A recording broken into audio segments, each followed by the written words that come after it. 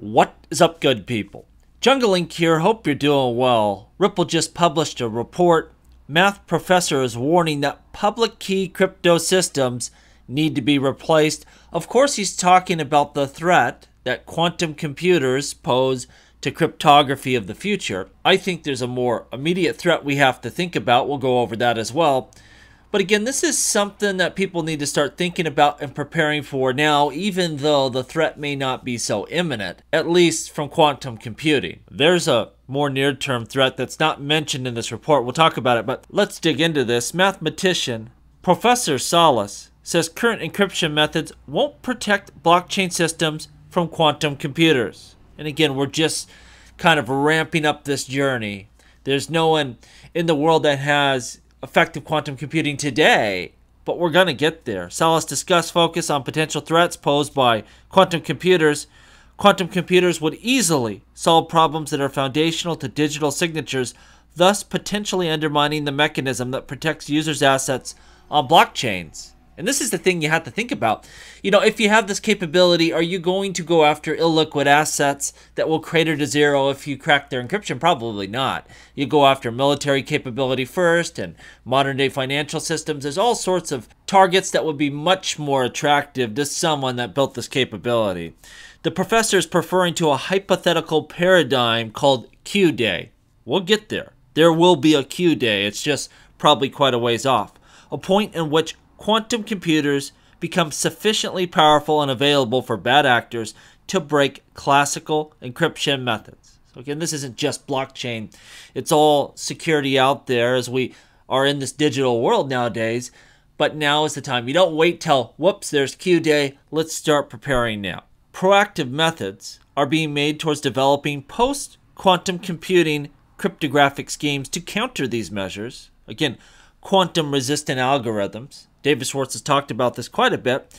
We need to spend a lot of time, and this is where really Ripple comes in the effort to educate the future cryptographers so they're ready for this new environment. And there's a lot of funding that goes out from Ripple to universities to fund exactly this type of thing. I don't think Ripple gets enough credit to do a lot of funding to universities, and they're not required to study XRP or RippleNet or cross-border payments. They have a lot of latitude to work on important issues like this. And again, this will affect everyone, not just the XRP ledger. Bitcoin, Ethereum, all of them. Quantum computers do not pose an imminent threat, but significant enough to warrant proactive measures. So now's the time to prepare. Let's talk about what is more imminent, what we need to think about now. That basically tomorrow, the next day, we don't know when, but this threat could emerge and we got a big problem. And again, crypto would be the least of it. Cryptocurrency tokens. AI systems are capable of looking at mathematical problems in a way that's beyond human comprehension. Just work in a fundamentally different way. And those types of systems pose a more imminent threat to security systems. There was recently a rumor that OpenAI had some Q-star system that was able to crack cryptography. And is that happening? Is that significant? I don't know, but there was some craziness going on where Sam Altman was fired and something scared that board. This is not normal behavior from, an enterprise that is having the success and domination that OpenAI is. And it's absolutely possible AI systems like Q-star can perform advanced mathematical computations beyond human comprehension. They may be able to break current cryptography protocols and also disrupt networks. AI systems could use tailor-made attacks to automate and scale up, denial of service attacks, 51% attacks, things of this nature, things we can't really comprehend as regular humans, essentially. Of course, the downside to AI is it runs on classical computing, right? It doesn't have the power, the horsepower of a quantum system, and it really would rely on finding novel approaches to mathematical problems that, again, are beyond our comprehension, our way of thinking, our methods. Can it find new and novel ways to approach problems?